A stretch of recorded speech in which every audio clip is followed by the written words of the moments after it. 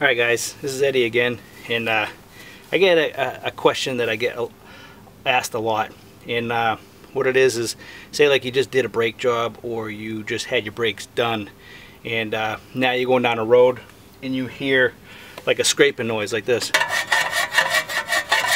and you don't know what it is. You think your brakes are no good or they didn't do something right, but what happened is they actually probably bent this shield and it's hitting the rotor as it spins. It's causing that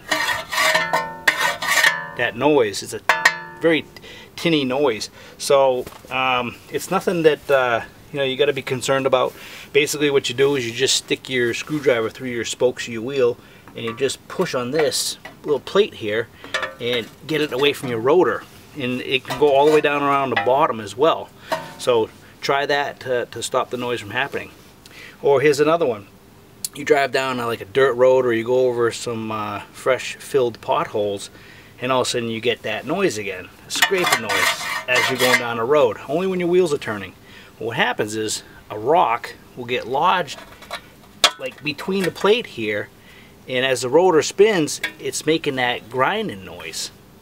So that's another thing you gotta kind of think about once you start hearing that noise. Did you just drive down a dirt road? Did you hit some potholes that were just freshly filled, or whatever? So there's a little tip, maybe answer some of your questions for you for a scraping noise as you're driving. If you haven't had your brakes done recently, then I would check your brakes. But if you just had them done, it's possible that the backing plate here is touching your rotor. So it's just a matter of pushing it away from the rotor. So I hope this helps. If you got any questions or comments, leave them in the box below and I'd be happy to answer them for you. Take care.